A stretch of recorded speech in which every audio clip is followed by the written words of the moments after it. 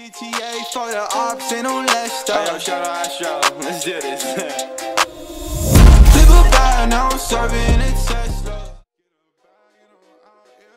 Yo guys, welcome back to another video. In today's video, I'm going to show you how to do the insane skin glow you saw in the intro.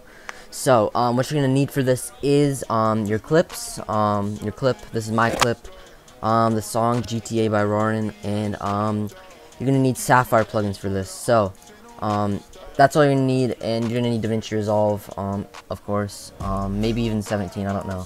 But what you want to do first is the velocity. So you're going to go here, right click retime controls, and open right click retime curve, and now you're going to click this little thing, and you want to unclick retime frame and click retime speed. So make sure retime speed is clicked, and you can see this little line down here. And now what you want to do is on your kill, once it's already synced up, just control B, split it, leave it there, and now you're going to want to drag this part, the back part, up, so it's up a layer. And now pretty much you're going to go 1, 2, 3, 4, 5 frames to the left, and you're going to add a speed point, and then you're going to want to go, I don't know, like go on the beat drop and press shift and press the left arrow key.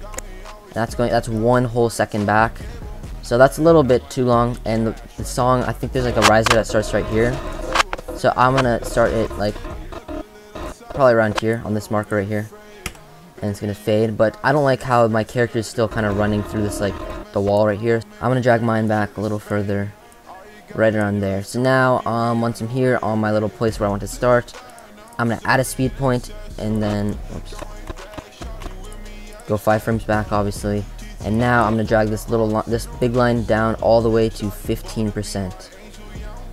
And now I'm going to drag this other line up all the way to 300, and now I'm going to have my playhead over the beat drop, and I'm going to drag this little circle all the way over.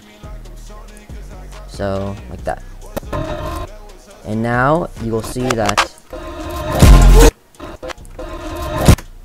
it's low FPS. So, I'm going to click on the clip, and then come down to retime and scaling, and click retime process, make it optical flow and smoother, and maybe even enhance better if it's bad, but that should be good. And that's good velocity for the pre-kill effect. So now we're going to come over to drag that back down and drag this out. And now we're going to come over to our kill, open retime controls and retime curve again. And now click this, retime speed, unclick retime frame, and now go. Alright, so now I'm going to go 1, 2, 3, 4, 5, 6, 7, 8, 9, 10, 11 frames, and I'm going to add a speed point, and I'm going to drag this all the way up to 300, and then I'm going to drag this all the way down to like 33, 34 around there.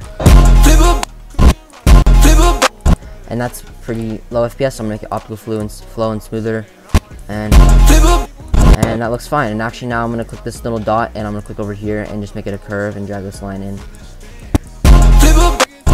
And that's some pretty clean velocity. So now we're going to close retime curve, and now this is where you can do 2 things. You're going to want to pretty much do this. So you're going to either want to do where you want it to start, control B, split it, and now you're going to either want to drag this up by holding alt and making a copy, and you're going to want to size this around the character like this, try to make it a pretty good circle, and that circle should stay on your character the whole time, pretty much.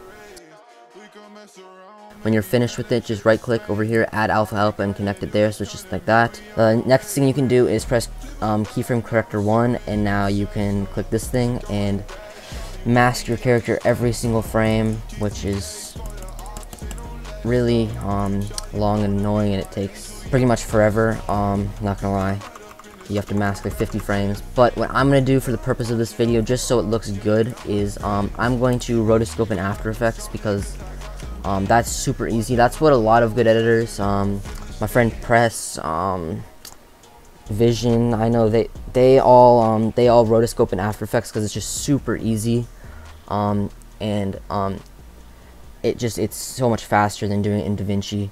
So most of you will probably just be fine with the circle or just masking it frame by frame, which they still look good. They're just a little harder. Okay, so now I do have my masked layer here. I put it on top of here, so Once you have that and you add the delta here and everything, you just have this on top here. And now what you want to do is pretty much just type in s_edge colorize, and now drag that on. And now what you want to do is pretty much, this is where you can choose the color you want. So make this first one, the background, always black, and now change these all to the one color. So I'm gonna make these light blue, all of them, and this will turn the skin light blue. And now if you're on quarter res, it might look pretty bad, but there, it looks pretty good. So pretty much you're gonna want to come here and make the brightness like 1.4, and then come here and go in the color tab, and now you're gonna want to come over to this page and make the contrast 1.35, just to make that contrast pretty nice. And now you're just gonna want to add a glow. So now once you add a glow, just a regular Davinci glow for if you have no plugins. And now once you turn quarter res off, it'll look pretty nice. And now to do that, now you're gonna want to get s_dog vision, and now drag that on, and then you can change the color there. And you can change the offset darkness or just make it bright, but I'm gonna make the saturation really high, and then I'm going to make this light blue like I wanted it. And now pretty much here you're gonna want to do this. So when this starts, the riser's here, I'm going to press keyframe, and then I'm gonna go a little bit in, and I'm gonna drag that all the way down to like something like 14 or 15%, so it's really dark in the back.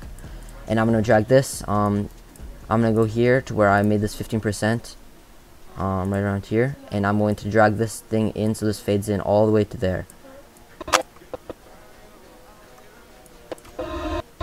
And it's gonna be laggy because that's Davinci Resolve. But now I'm gonna go back to quarter res. And so that looks really cool. That skin glow looks nice.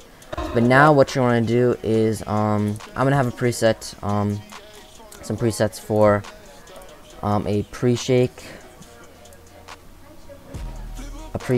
and I'm gonna you just drag that on top and cut it down to whatever size it is, and make this motion scale start at 0.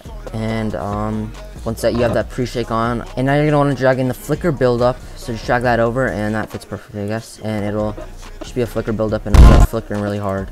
And then and now the last part, or one of the last parts, is just having impact. So drag in the hard tilt impact onto the kill, and go 1 second later, and just make sure this all ends here.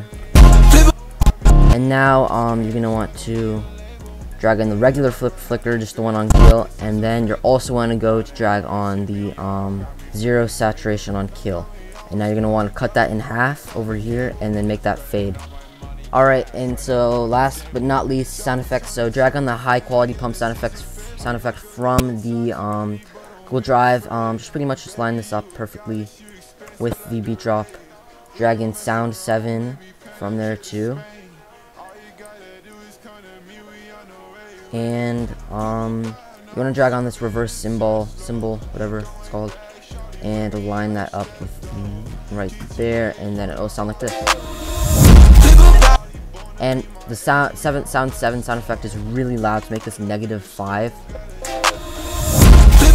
If you enjoyed this, or this helped you in any way, please consider subscribing. We're so close to 5,000 subscribers.